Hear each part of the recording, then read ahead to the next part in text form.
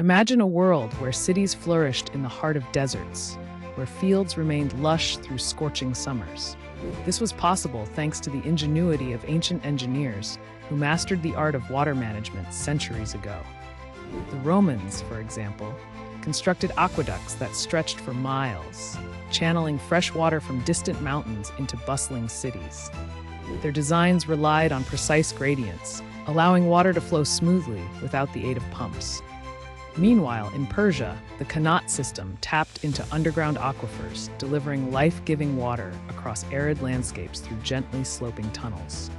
Farther east, ancient Indian civilizations developed stepwells, architectural marvels that collected and stored rainwater, making survival possible through dry seasons.